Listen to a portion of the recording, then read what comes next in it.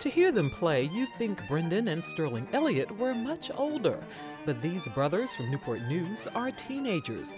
Brendon, who plays the violin, is 19, and his younger brother Sterling, the cellist, just 14 years old. It's Handel's theme, and it was made into this huge passacaglia by a composer named Halverson. And it's a duo. It was originally written for violin and viola, but it's been transcribed for violin and cello, which many people, me and Sterling included, think that's a better version of the piece. But it's basically, it starts out with this very strong rhythmic variation, and it takes the theme through all sorts of different characteristics.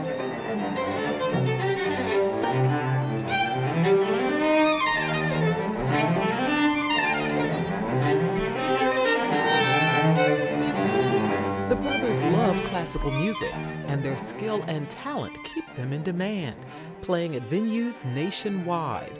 One of their most recent requests, to perform a duet for the radio program, From the Top.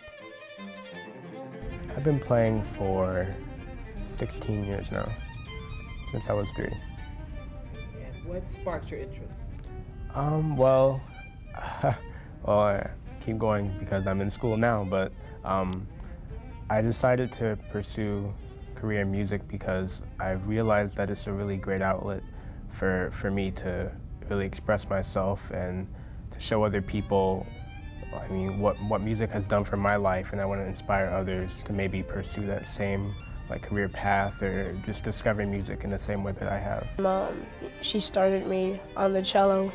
Kind of had to play the cello because I was the last one born for the family quartet, and there had to be a cello in the quartet, so I was born into it, and my mom's been keeping me pushing up until about age 10, 11, or 12, and that's when I realized that I was, I guess, pretty good at this, so I started taking it a bit more seriously, and after some of the things that have happened this year and last year, I've kind of decided that after all the opportunities I've gotten, there's no reason I shouldn't take this seriously. Okay.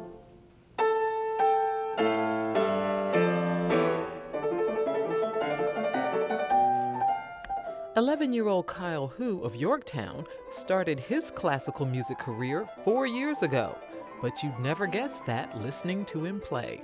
I was hoping that when they get home that they will be inspired to learn the piano.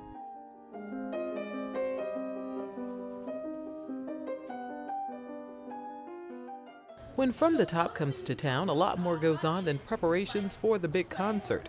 Community outreach is also an important part of the visit. Young musicians from all over the country are part of the tour. While here, the group spent time with even younger musicians at Newport News' Carver Elementary School.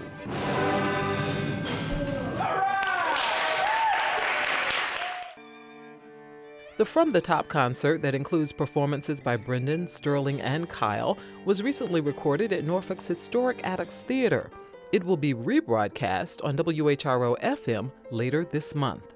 For WHRO Public Media, I'm Lisa Godley.